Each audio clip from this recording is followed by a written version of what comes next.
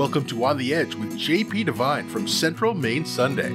On the Edge with JP Devine audio is made possible by our subscribers like you. Thank you for listening and supporting local journalism in Central Maine. Now here's JP Devine.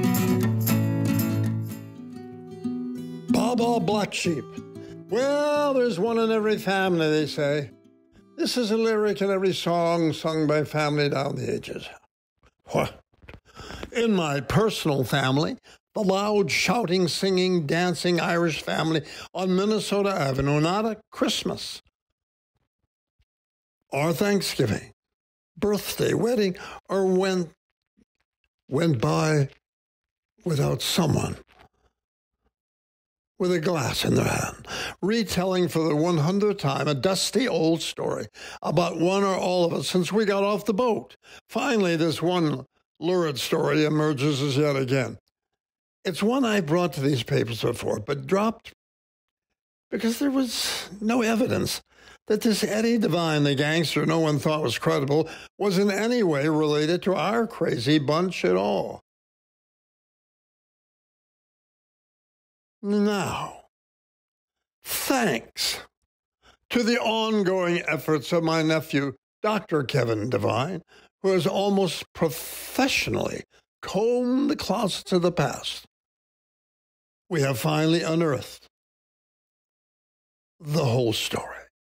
It has the fever and haunting flavor of a Warner Brothers movie with bloodlines leading directly up to this wary writer, and it would be one with the help of Dr. Kevin if the Warner Brothers were still in the business of making old gang-busting tales.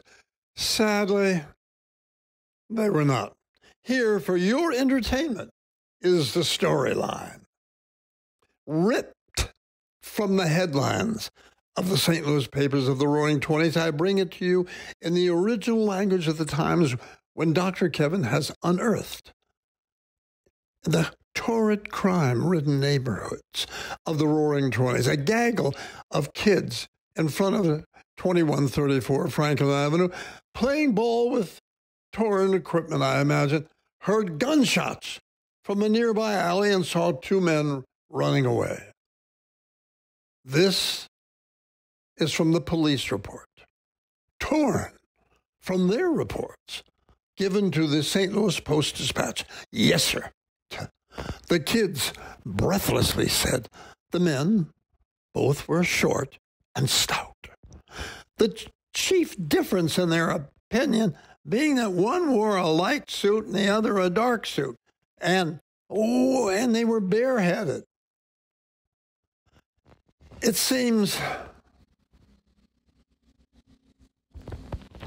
Oh, yes, and that a hat was found at the crime scene, and where the body of the famous gangster Eddie Devine was found in the alley. A bullet wound in the back of his head. He was dead. He had a more prosperous appearance than some of his fellow gangsters, and he was wearing a tailor-made suit when killed. His body was not recognized until Sam Lazarus, a tailor, declared that he recognized him. His brother Matt Devine, my great-uncle, later identified the body positively. Romantically, a stamp photograph of a young girl was found in Devine's pocket. There was also a pawn ticket for a ring. Devine, it seems, had been arrested the previous April with Skippy Rahan on a pickpocketing charge, but after Rahan pleaded guilty, the charge against Devine was not pressed. Eddie Devine was 23 years old and lived at 2230 Broadway. Roll the credits. Roll the cast. Blackout. Thanks for listening to On the Edge with JP Devine. On the Edge with JP Devine audio is made possible by our subscribers like you.